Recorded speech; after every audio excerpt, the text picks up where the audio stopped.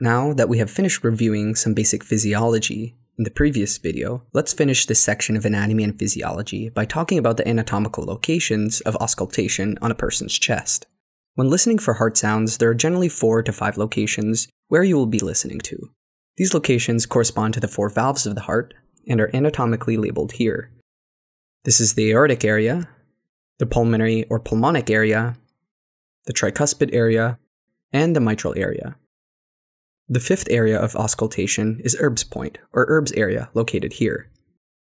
This is a popular and acceptable way of describing the location of where you will be hearing heart sounds, but a better way, and my preferred way of describing and labeling auscultation points, is by their anatomical positions on the chest.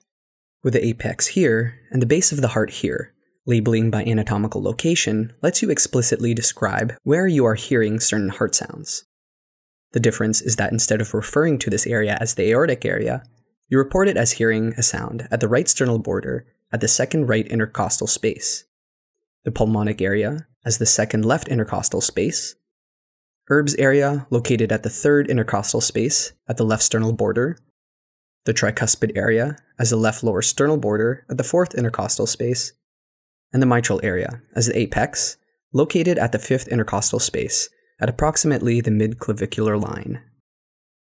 This naming convention also gives you the benefit of expanding your labeling areas to other areas of the chest, such as the parasternal border, where you will sometimes hear heart sounds in people with cardiomyopathies or in certain congenital heart diseases.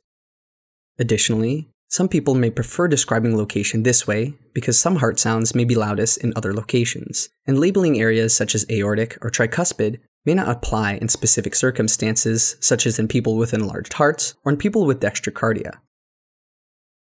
Make sure to subscribe to this channel and turn on notifications, and we'll let you know as soon as more videos are ready for you to watch and enjoy. In the meantime, you can visit our channel to view more medical education videos or visit one of our many social media accounts to explore different ways you could creatively learn medicine.